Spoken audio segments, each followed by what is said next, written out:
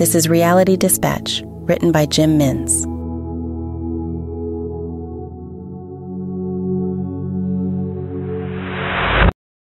Her leg moved, awakening her senses. The dream was over. Her blanket was thick and heavy, and she didn't adjust herself an inch in the hope that the stillness in her body had a chance of returning to slumber. There was a warm patch of light heating the top of her head. She assumed it was the sun piercing through a crack between the window and curtain. She opened her lids, but the left one was sealed tight, glued down with a crust that felt as if it had dried weeks ago. Perhaps it had. She gave it a rub, but still, it wouldn't break. She forced the blanket from her legs. It took a couple of attempts. Her legs were so weak. She slid them off the bed, put her weight on them, and collapsed to the floor. She yelled out for Mom. No response. She began to cry. The enclosed eye was frightening her, and her bladder felt compressed to overflowing. It was a long sleep, and waking from it was daunting. With her one good eye, she looked over to the other bed that shared the room. Under the blankets from her view on the floor, she could see the outline of her younger brother. She crawled over and pulled herself up to face him. His eyes lay unmoved in a deep sleep. "Jack," she jostled him. "Nothing." "Jack." The boy lay still and immobile. She was relieved to see the faint rise and fall of his chest. She crawled out of the bedroom and down the hall to the bathroom. She wanted to see Mom and Dad, but her desire for relief was strong. As she sat on the cold porcelain, she continued to rub her left eye for some light to pour in. When she was done, she was able to stand properly, and so she faced the mirror.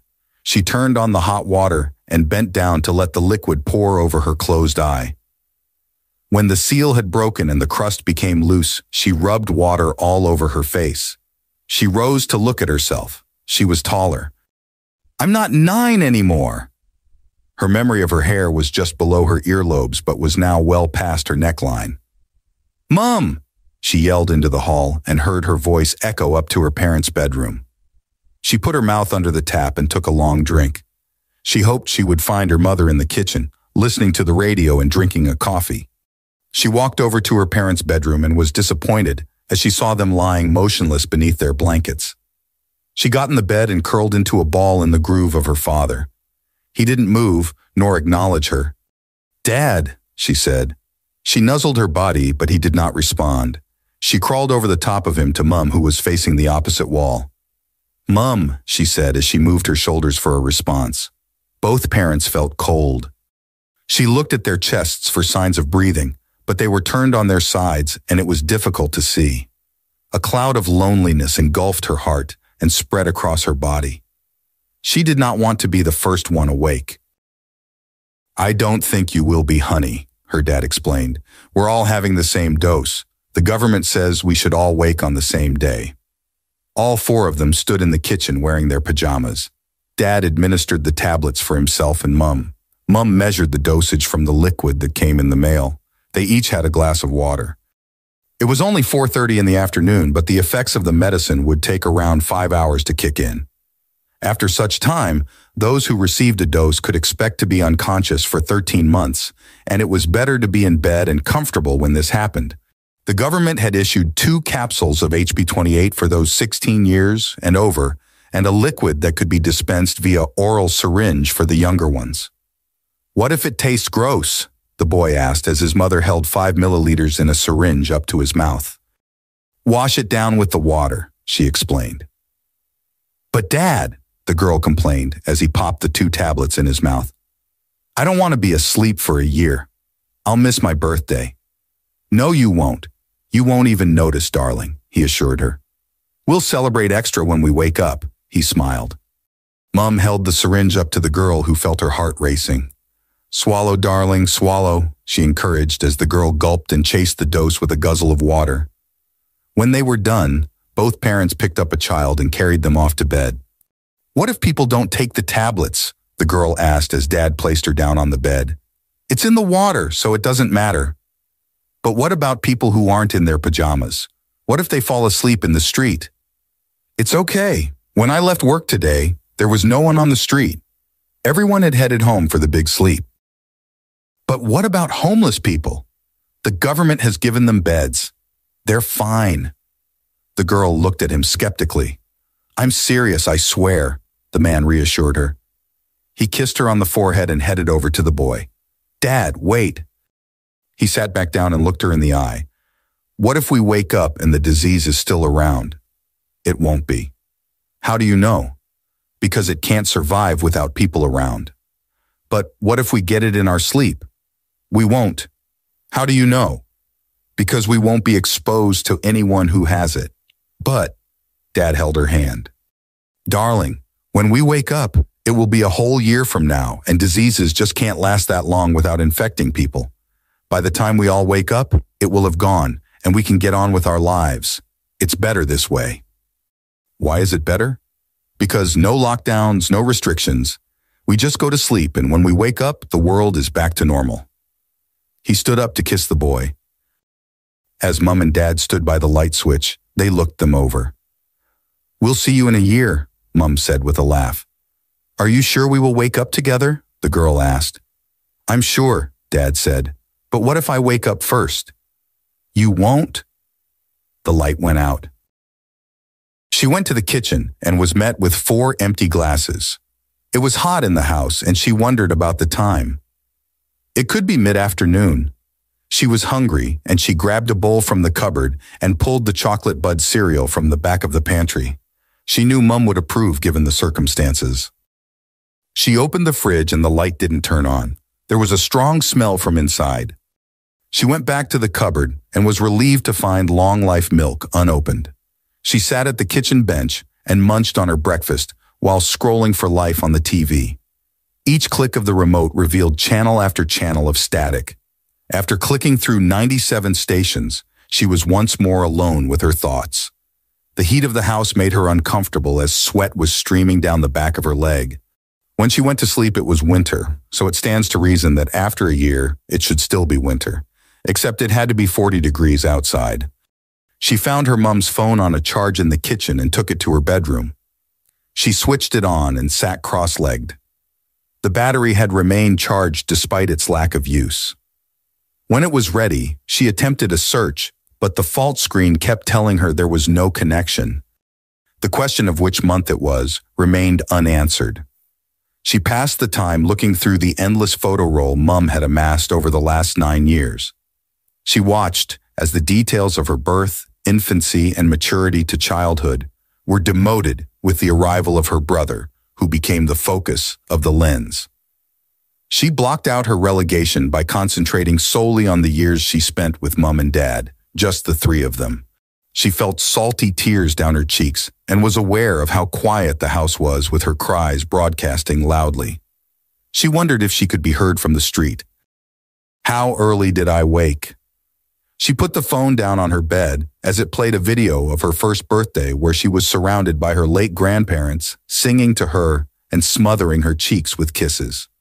Her mother's voice snorted back tears of happiness as she filmed. The girl went to the front door and opened the latches. The top lock would not budge, as her dad had locked it with the key for the long sleep. Aligning the hallway next to the front door was the buffet drawer. She opened it and rummaged her hand along the knickknacks for the key ring. She found it amongst an old set of Ray-Bans that were destroyed by an incident involving kinetic sand. She inserted the key into the top lock and squeaked the latch until it unlocked the front door and looked out over the streetscape. The house was positioned high at the end of the cul-de-sac. They lived in a quiet street, although their proximity to the highway, 2 streets away, connected their suburb to the city and was always roaring with life, especially in the evenings when heavier vehicles favored those roads.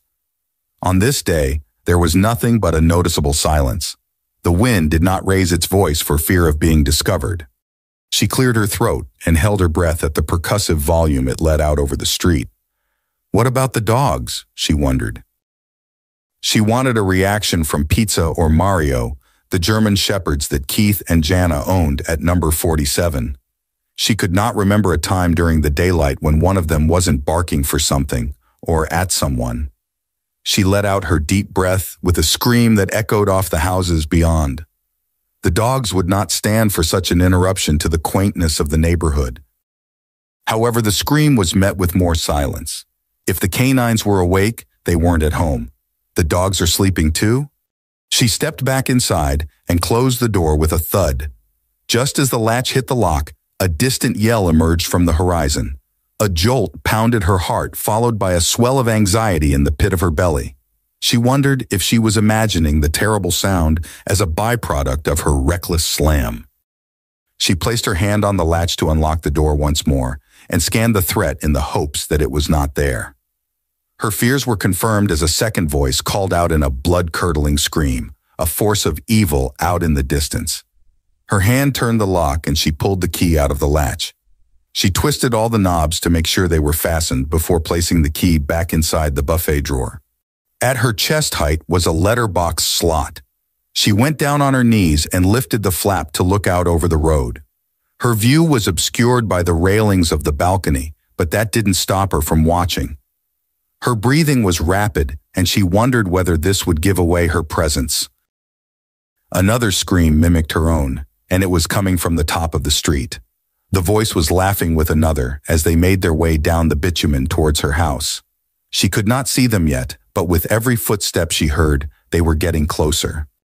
"Mom!" a croaky voice called from behind. Her eyes widened. "Mom!" She knew it was her brother, waking from the long sleep. She knew he would get louder until Mom came to see him. She let go of the letterbox flap and turned down the hall, but was frightened by the loud clunk of the galvanized steel. She hoped they didn't hear it. She ran to the bedroom as he kept calling out. When she arrived, she knelt beside his bed. Jack, it's me," she said in a whisper. "I want Mom," he yelled. "Shh." She placed a palm over his mouth and he started weeping. He fought her, but she pressed down. His eyes were closed and she didn't know whether he was still sleeping. "Jack, please."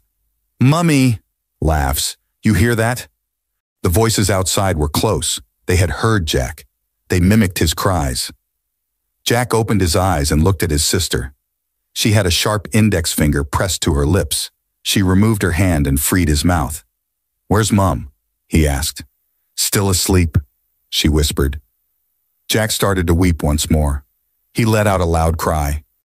As Jack inhaled to let out another yell, a hand came in and scooped up the girl from the foot of his bed and dove in with her under Jack's covers. The arms held both children tight and kissed the head of Jack's hair until he was calm. Their mother lay with them under the safety of the blanket. She caressed the hair above both of their ears. When it was too hot to breathe, she lifted the fabric slightly above their noses so that they were still protected. "We have to be quiet until they are gone," she whispered. The girl squeezed her mother back as tight, thankful for her presence. Jack understood the seriousness of what Mom was saying and kept still and quiet. They had all dozed off as they lay there waiting for the unknown voices outside to vanish. When they woke up, it was collective, and the day had become night. "Mummy," Jack whispered. "Yes, darling?" "I'm 7 now." She smiled and kissed him on the head. The girl could see tears in her mother's eyes, but was reminded of the voices so didn't dare to speak. "I think we can get up now," Mom said. "Is it safe?" the girl whispered. "I don't know," Mom said. "I hope so."